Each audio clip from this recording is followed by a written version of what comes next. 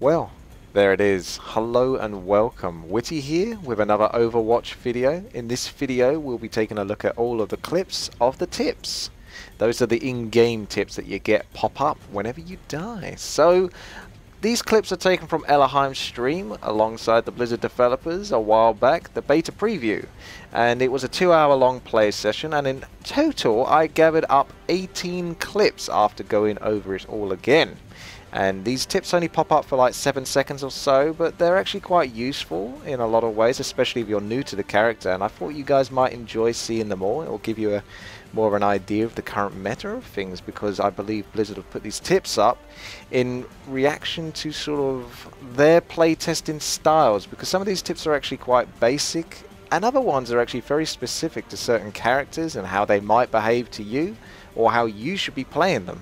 So sometimes you get a tip coming up to the character that you selected. If you selected Fari, you'll get a tip recording to her. Or, if you died to Reaper, you might get a message coming up saying, be careful of Reaper, stay your distance away from him, he's strongest close up in those kind of combat situations.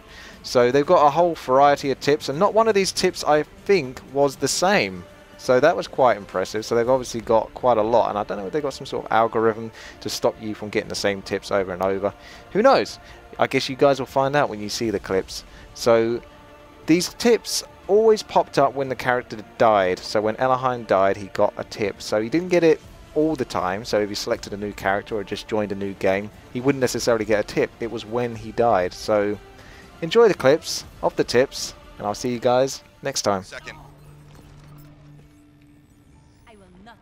So these matches can go very quickly, or they can last quite a while. Look at that. You can watch your own kill cam. It's switched. All right, I'm gonna go anti-Reaper. I'm gonna switch to Hondo. Failfish. They can go into to know when you need to switch heroes is if one of the heroes is killed for that moment that you get Molten Core, and Molten Core pops up a lot faster. I've noticed, or it seems to be, than some of the other heroes. The Gala event, and then nobody picked me up. Keith, I got my ult ready if you want to combo. Kill the teleporter. Cowboy. Same play. I'm 2/3 to teleporter. Coming back. I'm slow though. All right. They're still on 2 Lucio. Make sure they don't take that side route because my back's exposed. That Reaper is absolutely destroying us. It's Goodman, man. Repair above us, Keith. Right out. I'm going back. This is bad. Live together, die forever. Are we down? We're in the guard the front, I'll guard the back. I got Ollie in the back. Moving up. Missed that lethal. I know, man. They're all on the side. Which is sweet. And then you can amp it up actually and help out your team. You can hear the beat. Get behind me. Get behind me. It's 4-on-4 right now. Good pin on that tracer. Watch the dragon. Watch out, dragon. Behind us, I'm dead. I got wiped. 11 seconds. This is behind you, Aaron. There's a Pharah. Can somebody get on there? I'm trying. Oh, that's bad. Dang, look at that. Oh, we wiped. Yeah, that one Bastion. They're not playing by the rules. I'm going to switch it up here.